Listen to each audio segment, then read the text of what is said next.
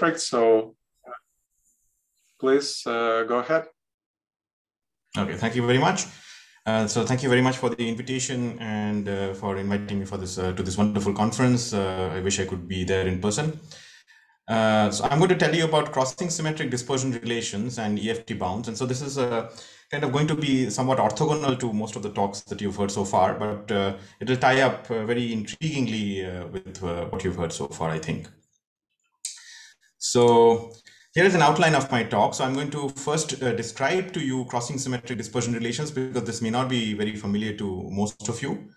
And then I'm going to talk about locality constraints, which are basically the equivalent conditions for the what are called the null constraints in the fixed T dispersion relations.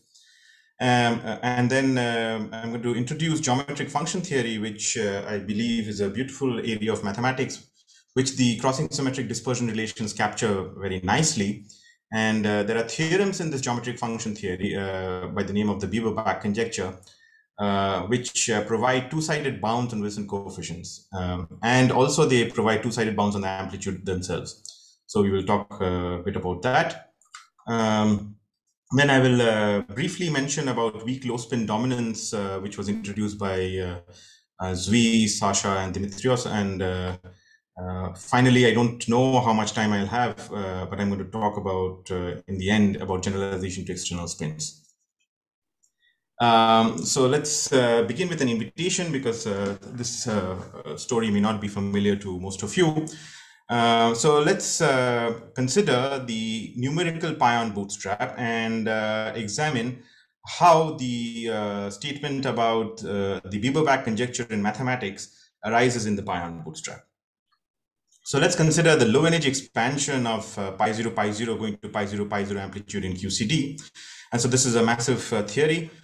So we are imagining that we are in the cut complex S plane, where the cut starts from S equal to 4m square.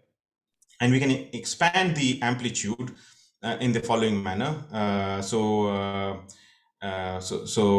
S2, and S3 are basically shifted Mandelstam variables. The shift is via 4 by 3m square, which is the crossing symmetric point. And the coefficients of the quadratic invariant raised to some power and cubic invariant raised to some power is what I'll call the Wilson coefficient. And also, just to remind you, S1 plus S2 plus S3 is equal to 0 in these conventions. So just to, in my notation, the first entry for the Wilson coefficient will correspond to the power of x, which is the quadratic invariant, and the second entry is going to correspond to the power of y, which is the cubic invariant.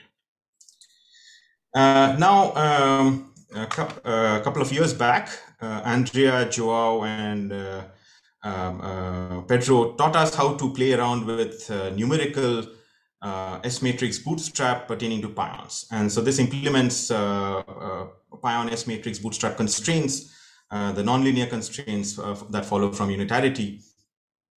And so we just tweaked that program a little bit, and we got a huge space of very interesting S matrices, which we dubbed as the river.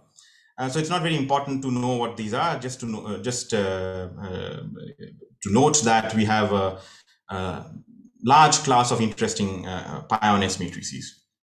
And so here on these plots, what I've done is I've taken specific combinations, linear combinations of the Wilson coefficients. So A is the parameter. So here I will introduce A in a bit, but for the purpose of this slide, A is just a parameter. It's a dial that dials between -8/9 and 16/9. These numbers may not mean anything to you, but I'll explain where these numbers come from later on.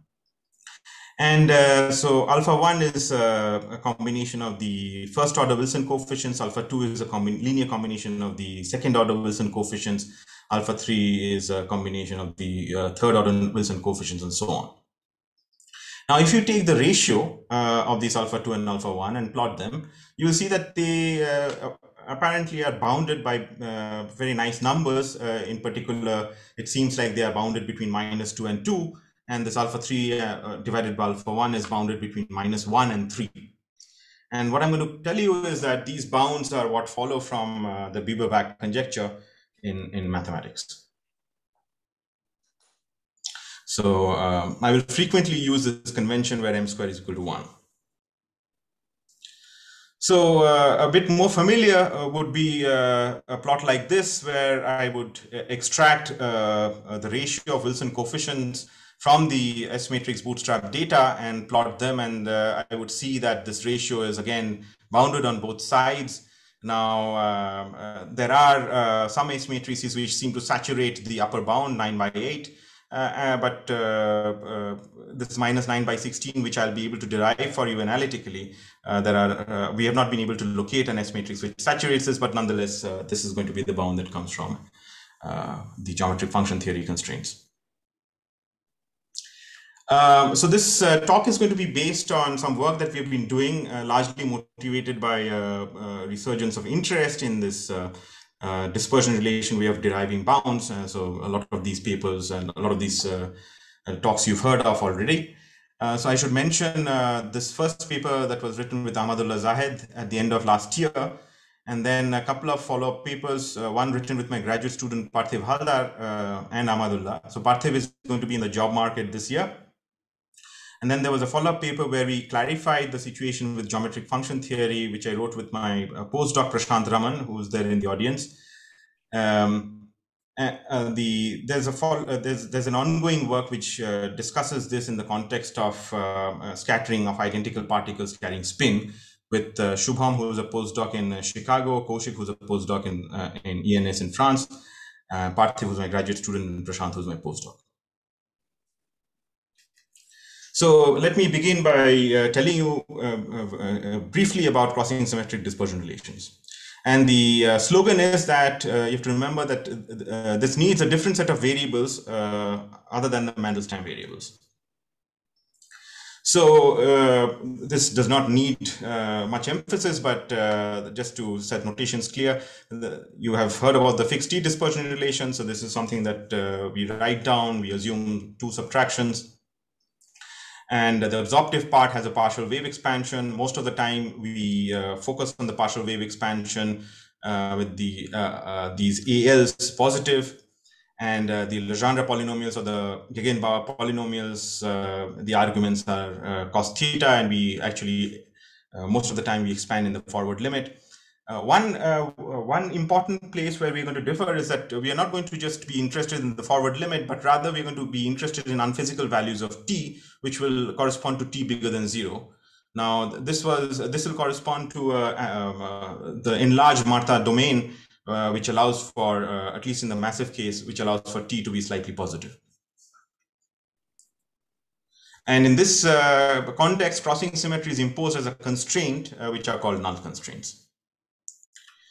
Now, the crossing symmetric dispersion relation is not new. It was introduced in 1972 in a relatively unknown paper by Oberson and Puri.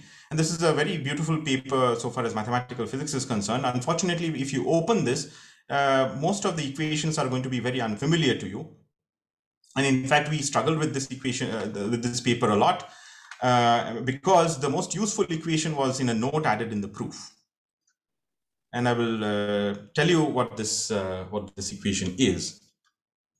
So the key steps in deriving a crossing symmetric dispersion relation is that rather than holding t fixed, we hold the ratio of this cubic Mandelstam invariant to the quadratic Mandelstam invariant, which I'll call y divided by x. We hold this fixed. And we can parameterize the solution to this equation using a new variable, complex variable z. And the s's, the s1, s2, and s3 here are written in terms of this parameter a and in terms of the complex variable z, like so. Here in this equation, zk is a cube root of unity. And it is particularly useful because s1 plus s2 plus s3 is equal to 0 by the convention. This is the analog of s plus t plus u equal to 4m squared. z1 plus z2 plus z3 is also equal to 0 because that's the property that the cube roots of unity satisfy. Now, what this does is that instead of the usual complex S plane, we have a complex Z plane where the three-channel cuts are mapped to specific portions of the arcs which are on the boundary of a unit disk. And so the key features to remember so far as this plot is concerned is that if you're interested in low energy expansion, that would correspond to expanding around the origin. Whereas if you're interested in the Regge limit, it would correspond to taking Z to one of the roots of unity. So the key idea is to write a dispersion relation in Z for fixed A and a couple of convenient algebraic points. So if you look at the cubic invariant in terms of this complex variable Z, it takes on a very simple form. It takes on a form that is proportional to this parameter that we are holding fixed, A cubed times Z cubed over Z cubed minus 1 square. And X also has a similar form. And I would urge you to make a mental note of these forms because in the context of geometric function theory, these are what are called Kobe functions, and these are extremal functions. They actually extremize the Bieber-Bach bounds, and this will play an interesting role later on in my talk.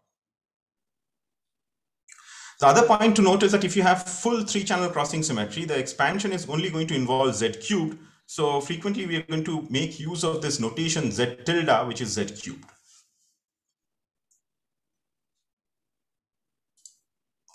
So this is the crossing symmetric dispersion relation. So I will spend a couple of minutes explaining what this formula is.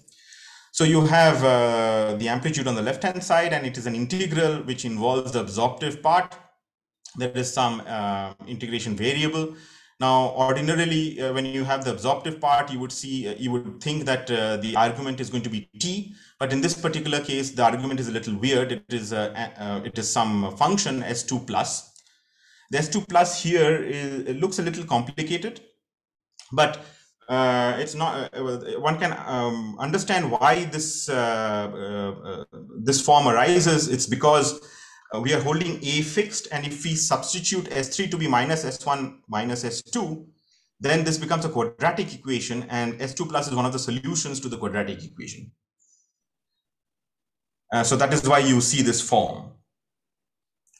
H here is a kernel, so H almost looks like as if it's some phi cube theory, something that you would be familiar in a phi cube theory. It's almost that, except that it is dressed by this extra factor S1 sitting in the numerator, and that's because we have assumed two subtractions while writing down this dispersion relation.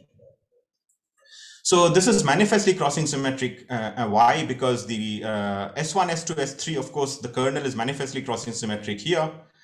The only other place that S1, S2, S3 enters is via this variable A, and A is, of course, again manifestly crossing symmetric.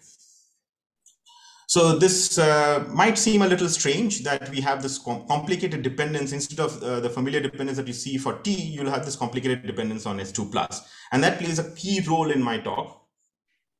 So one thing to notice is that if I write down the partial wave expansion for the absorptive part, I would see basically powers of this object here, because 1 plus 2s over t is basically going to be just this guy here. And if I do a Taylor expansion around a equal to 0, I'm going to pick up arbitrary powers of a to the n at each spin. And powers of a to the n are problematic simply because they look like y by x. And if I have arbitrary powers of y by x to the power n, that would be problematic because there are no such powers on the left-hand side. And this is what gives rise to what are called locality constraints. And these locality constraints are nothing but the null constraints that you're familiar with in the fixed T dispersion relation. So the null constraints are basically linear combination of these locality constraints. So these locality constraints are getting rid of these non-local terms, these negative powers of x's that we see at each order in the partial wave expansion, which are absent in a local theory. So, so the lesson is that to have a crossing symmetric expansion, we have to introduce spurious non-local singularities spin-wise to the basis elements, and this is what gives rise to locality constraints or the null constraints. So let me now talk about geometric function theory, because in this crossing symmetric dispersion relation, these two-sided bounds will arise due to well-known math theorems in geometric function theory. And nicely, this has the acronym GFT, like QFT and EFT.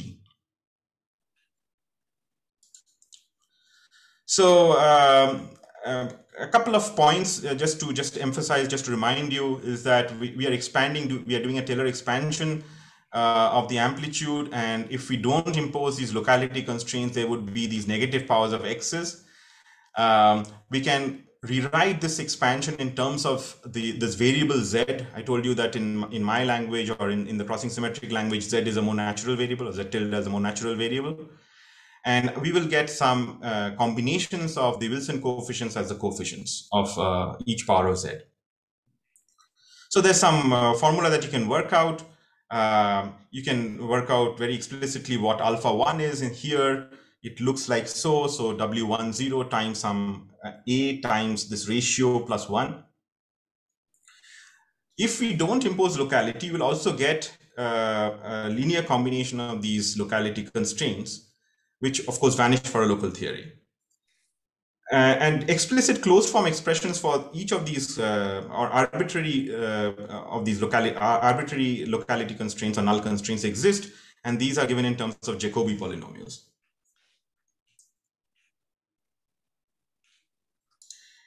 And that is that explains why I was considering these ratios. These ratios are just motivated by what arises in the Taylor expansion coefficient when you rewrite it in terms of z and a.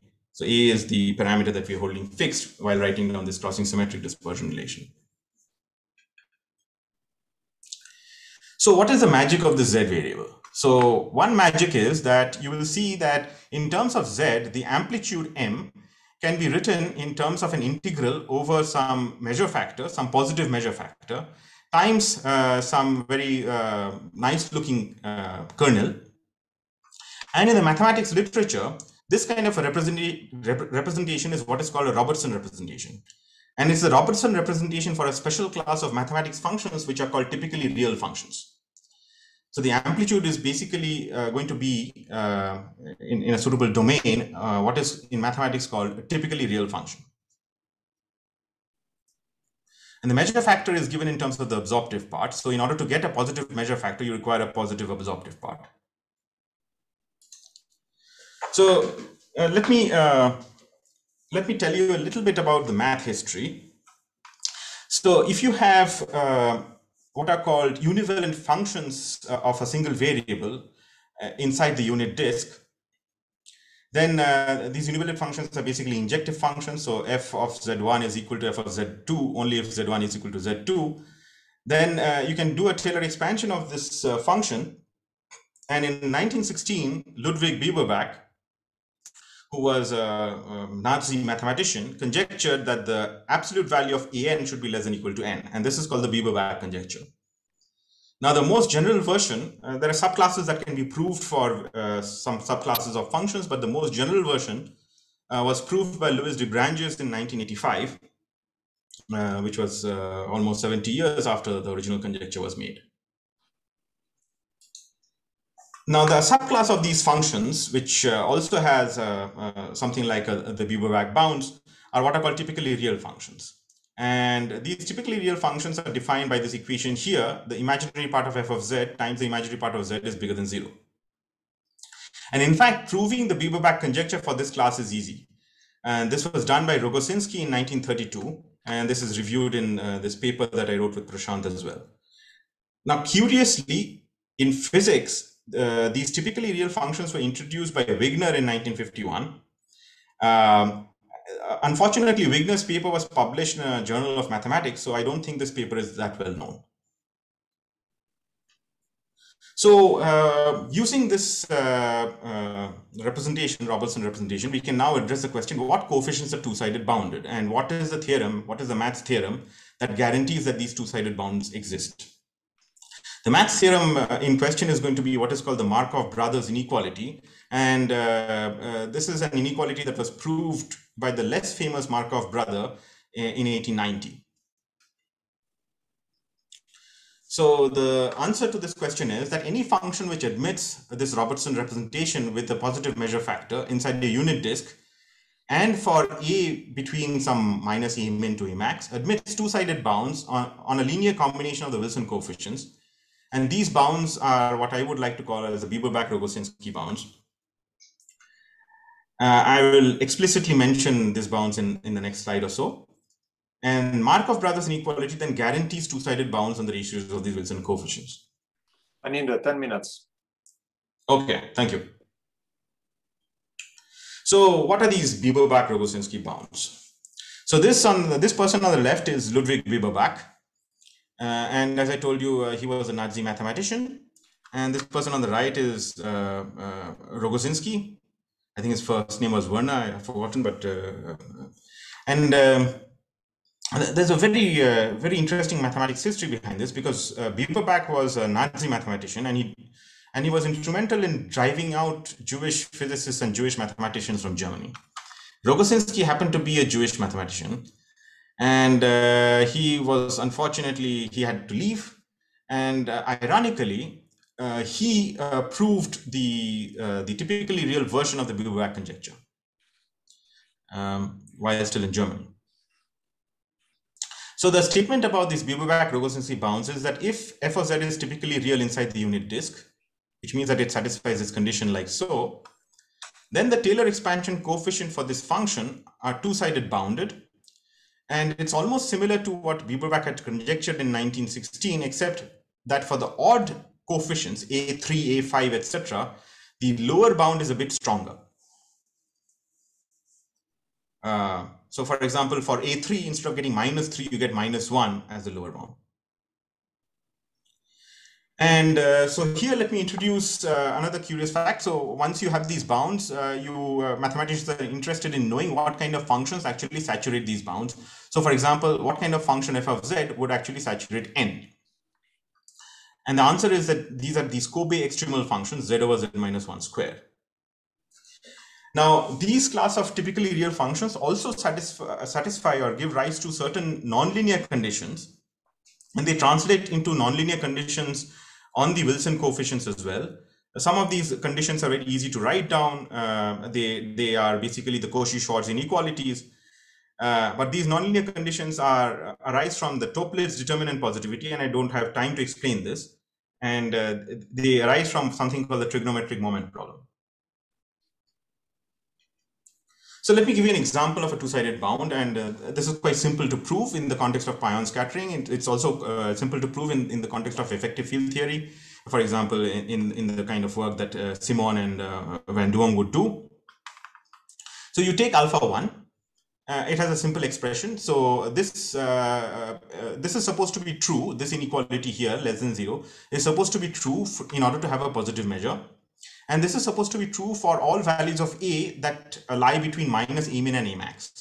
And that is what is the power of this inequality. If this was true only for one value of a, it wouldn't be powerful.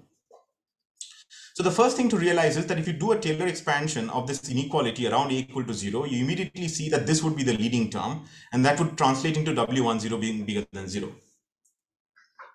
There are similar inequalities which actually give rise to the fact that Wn0 is bigger than 0. And the fact that this inequality has to hold in this range immediately translates into the fact that W01 by W10 has to be two-sided bounded. And analytically, you can actually show that the two-sided bounds are minus 9 by 16 to 9 by 8, which are the lines that I showed you from the pion S matrix bootstrap bound. I should tell you that the same result, precisely the decimal equivalent, you can match up to some very high order of decimals on both sides, arise on modifying Simon's and Van Duong's SGPP programming. You can actually do it using linear programming by discretizing S1 on Mathematica. We have some code that does this very easily. And to modify this to massive theories, because the partial wave expansion that they used was for massless effective field theories. So I was telling you about this Markov brothers inequality, which guarantees two-sided bounds. The Markov brothers inequality actually tells you that if you have a polynomial, which is actually similar to the kind of expansion that we have here, and if this real polynomial of degree at most n is bounded in some range of x, then each of these coefficients, the absolute value of each of these coefficients is also bounded, and it's known what the bounds are. So this actually gives rise to a completely general statement that the ratio of WPQ over W10 should be less than 5.625. So here, of course, I've used m square equal to 1. This is for pion scattering. So this is a massive theory. So just to say that for this theory, we can show this. There are also some things called distortion bounds, which actually bound the amplitude itself, and it gives you bounds on both sides. And there's a theorem from 1965 due to Goodman, which can be translated into a bound, a two-sided bound on the amplitude. It gives rise to something like a Froissart-like bound, an upper bound. We should not perhaps be surprised at this, because we, after all, assumed two subtractions when we wrote down this dispersion relation. But the form is kind of intriguing. It's not really the Froissart bound. And on the lower side, we have something like the Cerullo-Martin bound. Again, it's not quite the Cerullo-Martin bound, but it is reminiscent of that. So I said that these extremal functions, the Kobe functions, are going to play an important role. So let me tell you a cute observation. So these extremal functions are extremal because if you do a Taylor expansion on z equal to 0, you can see that very easily in your mind that the coefficients are 2, 3, etc., which saturate the upper bound of these Bieber-Vaquero-Wosinski bounds. And each of these x's, so x was the quadratic Mandelstam invariant, and y was the cubic Mandelstam invariant, look like these Kobe functions themselves. Now, I told you that negative powers of x are ruled out by locality. So if we wanted to construct functions which had simple poles, then the extremal functions are x, y, and x squared by y. I mean, there is no other choice. This x squared by y is nothing but the tree-level massless scalar scattering with the graviton exchange, and that's quite curious. So it's almost as if EFT is emerging from these extremal function considerations in GFT. So far we have talked about massive theories where the cuts on the complex S plane started from S equal to 4m squared, but also for weakly coupled effective field theories, the story generalizes. There's one subtlety. The subtlety is that we needed to find regions in the A parameter space where the absorptive part was positive. And axiomatic theorems in theorems in axiomatic quantum field theory told us what the range of A was. In effective field theories, there are no such theorems, but we can still proceed. And this is taking inspiration out of the kind of work that Simon did. We can proceed by allowing for adding a linear combination of these locality constraints to the crossing symmetric dispersion relations, because these locality constraints are basically adding zeros, and then dialing the parameter A to get some improved positivity. And you can determine this range of A, which gives rise to this positive absorptive part for effective field theories as well. When you do this, when you play this game and repeat the arguments that I showed you, the first few Wilson coefficients, you get exactly the same results as what Simon and Van Doon got. Let me comment about low spin dominance. So in my story, the positivity of the absorptive part plays an important role. And if you look at the absorptive part, it is an expansion in terms of the partial wave amplitudes times the Gegenbauer polynomials. And the partial wave amplitudes are bigger than 0. The Gegenbauer polynomials are positive only beyond they're generically positive if the argument is bigger than 1. But for depending on the spin, there is always some largest 0 beyond which it's positive. The statement that we know is that as spin goes to infinity, the largest 0 goes to 1. Now, it turns out that when you play this game in the scalar effective field theory to determine where the absorptive part is positive, it translates into a point which is close to the spin 2 largest 0. So that is saying that spin 2 dominates, and if it did not, then the absorptive part would not be positive because spin 4 would take over and so on. So it's as if there is some spin 2 dominance. And I believe this relates to the what Sasha Zvi and Dimitrios called the weak low spin dominance conjecture in their paper. Aninda, time to wrap up. Yeah. Yes. Okay. I'm almost done. 1 minute. And so there is some generalization to external spins. It works for external spins as well. And this actually builds on an idea that was given by Roskies in 1970. He actually told us that you can expand any arbitrary function in terms of a crossing symmetric basis. And you can consider what combinations of these amplitudes give rise to a Robertson representation, and then apply the theorems from geometric function theory, and you will find that, for example, here this combination is going to be two-sided bounded, and this agrees with the recent analysis by Hendrickson and company. We can also say that for parity violating terms like this, these kind of techniques don't work, so we cannot bound the coefficient of this kind of a term in an effective field theory. So I had some explicit formula which I don't have time to explain, but this is the summary, so I'll leave it up there. And thank you for listening, and sorry for slightly going over time. Thank you very much, Aninda. We maybe have a time for one short question, so someone from the audience or on the chat. So maybe I'll ask a quick question. So in Newton's talk, there was a story where you could derive the bound and then nicely impose null constraint as some geometric slice. Is there a way for your story where you forget about locality constraints, derive some bounds? Yes, indeed. Yeah, it is possible. Yeah, it is possible to get that. You'll get a larger space, and then these locality constraints will slice up the space. Indeed. In fact, I had a cartoon to show that indeed that's exactly what happens. Okay. Well, thank you very much. And we have the last speaker